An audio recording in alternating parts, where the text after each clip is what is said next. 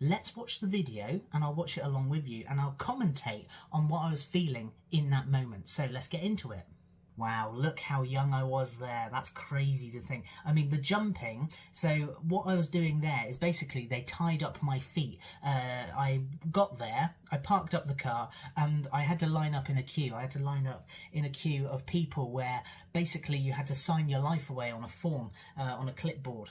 And then they talk you through the whole process. When you sit in those chairs, I don't know if you can see it, but in those chairs where that guy is in the black t-shirt, and you sit there until you shift up the line, and when you get to the end, it's your turn, and obviously you can see the empty spot, so it was my turn. So I hopped up and I managed to get my feet tied up, and then what they're doing there is they're basically talking me through the process, making sure the bungee is, you know, all intact, and checking all the equipment is correct and in form. I'm just posing for a photo there, which that was really awkward because you didn't really think about it. You were more so thinking, I'm about to jump from 160 foot, and it's like, it's really playing with your mind.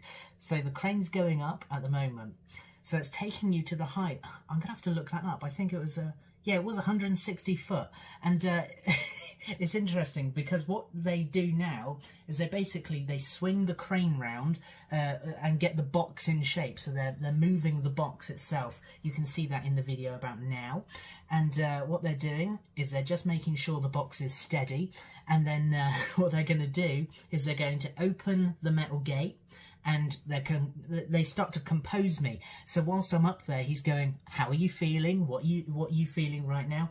Don't think too much about it. What you're going to do is you're going to stand up, you're going to put your hands on the rails like so, and then you're going to basically leap yourself off of the crane itself. And in that moment, you have no time to think. You have no time to actually comprehend what is going on in this moment.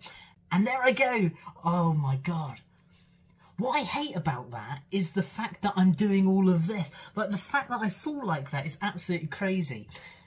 Look at that. I look like I'm a worm on a fishing line, don't I?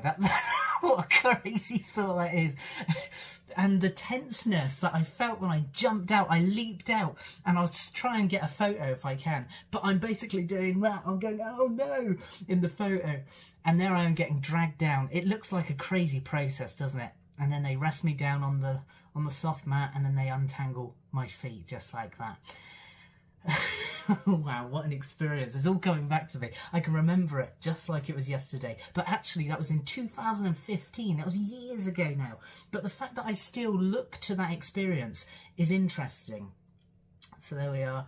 I'm getting untied there. I mean, it's crazy to think, isn't it? That whole system, the whole video of how it all happened. And look how thin I was. I mean, look at that. Oh my God. I actually had a jawline back then. Now it's just a jaw roll.